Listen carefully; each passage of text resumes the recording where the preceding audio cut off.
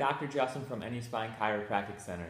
Today we're talking to you about rolled ankles and how to approach them differently than you have in the past. And we're going to peel away the misconceptions of what to do the next time you have a rolled ankle.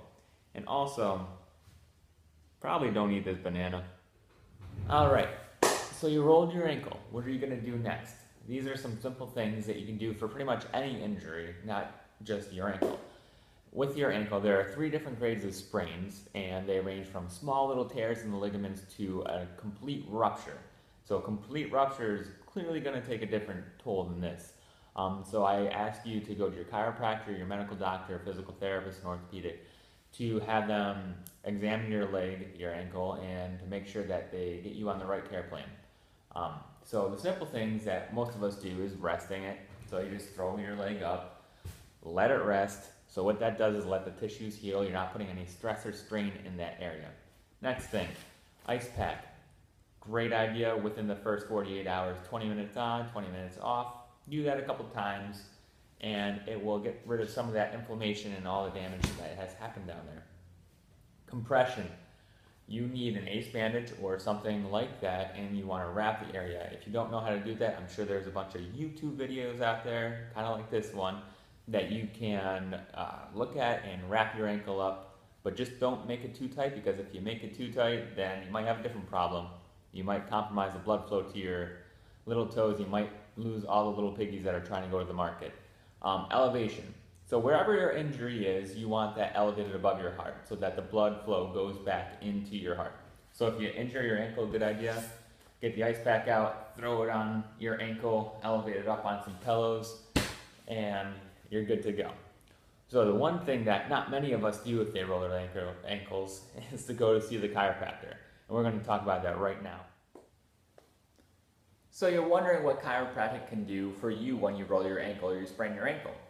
You see all these bones right here? There's 7 right here in this foot part alone, excluding all of your toes. So what attaches to these bones? You're saying to yourself, I think muscle attaches to bones because when I eat a chicken wing, there's muscles there, right? Correct. And that weird stuff when you eat the chicken wing, all the ligaments, they attach down here too. Also, there's blood vessels and nerves down here. So when you think about it, when you roll your ankle, a lot of stuff gets thrown into places that it's not supposed to be. So the most common way to roll our ankle is to roll it inwards like that. So when we invert our ankle like that, all these muscles get strained. You can see them on my chicken legs. So the pronatus, longus, and brevis are the ones that we're talking about. You can look them up if you want. Yes, we're still talking Latin.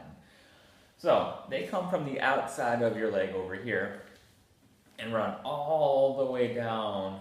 One of them attaches right here on the bottom of your pinky, and the other one wraps underneath to attach right here on the bottom of your big toe and one of these little bones underneath.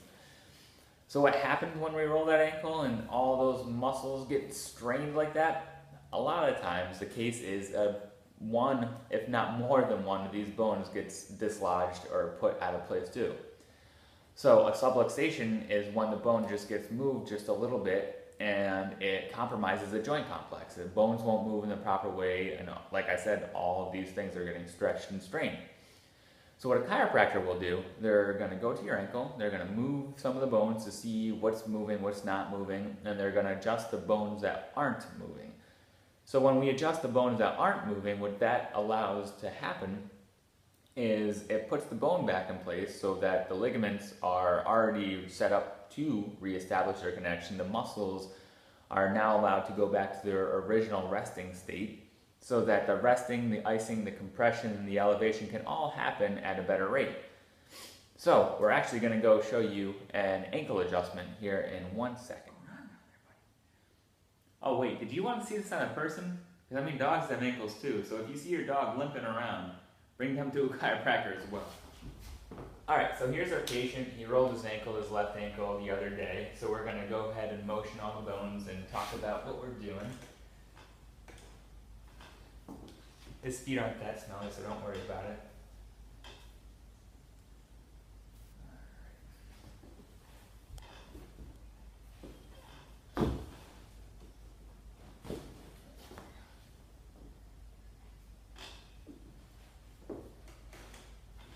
there's some motion that's a lot better in there.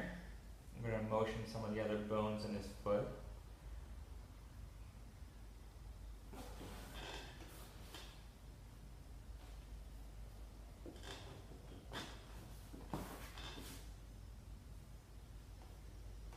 That's good. So like I said, it's important to get this adjusted right away so you can put everything back in the right place to reduce some of that inflammation.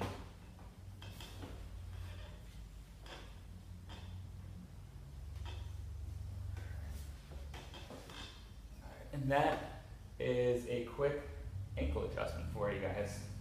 See how he can dance with his feet.